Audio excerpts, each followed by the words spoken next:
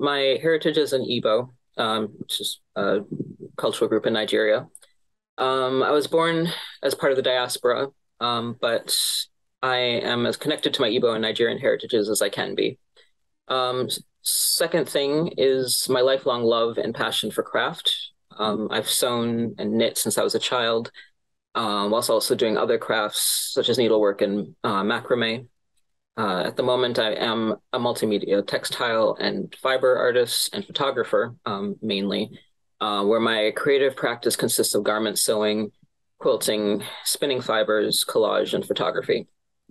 And the third thing is I really have a love of research and exploring different types of knowledges. I'm a trained sociologist, but I've always been critical about what counts as knowledge and why some knowledges are viewed as more legitimate than others. So creating what I think is an artificial hierarchy of what is knowledge or what is knowable and how it is justified ultimately marginalizes cultures and societies, which is really unfortunate. So I was curious to combine these three things during the community action research project and examine my cultural heritage through the Horniman collection and use various approaches to collect and consider data to begin to understand underrepresented craft histories in Nigeria and see where the research would take me. I think the main barrier for my work specifically was and is the relative lack of objects in the collection, as well as the wider documentation on my research or on my topics of interest. For example, my starting place for my community action research project was this Igbo hat called Akpu.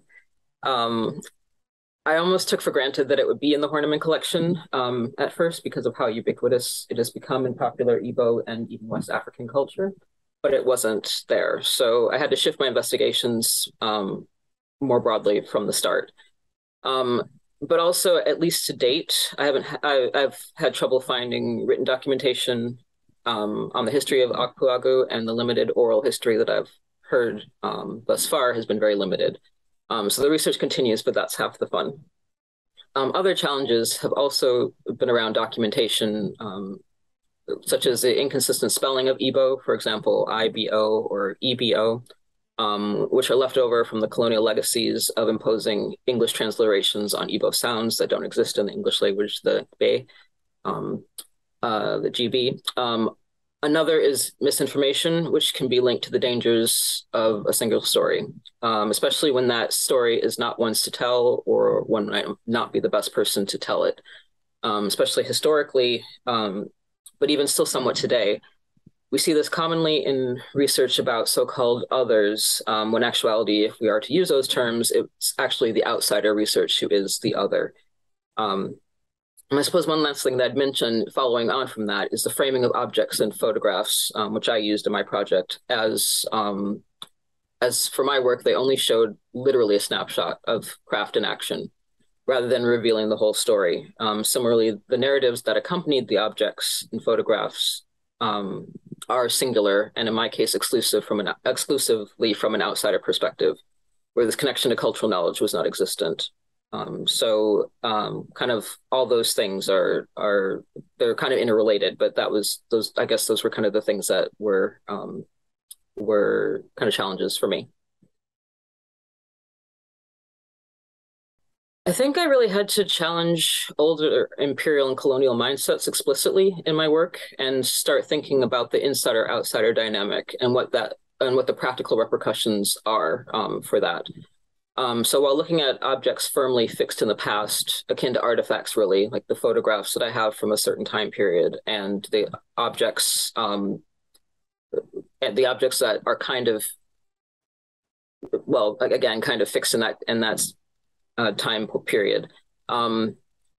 There's only really limited information that I can add now to contextualize the story from then. But what I can bring in to make the story contemporary is thinking around the objects in a way to illuminate different ways of thinking about the objects and the past and how we talk about it and maybe how we bring it forward to the future.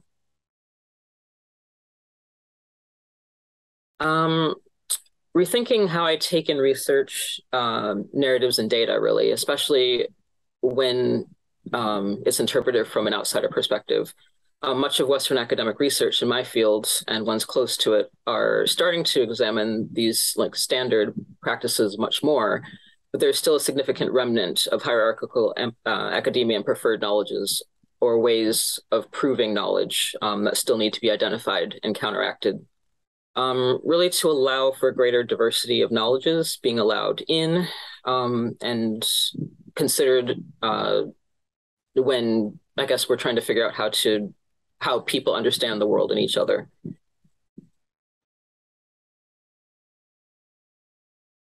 So bringing my interests from the community action research project into my academic research is really what's next.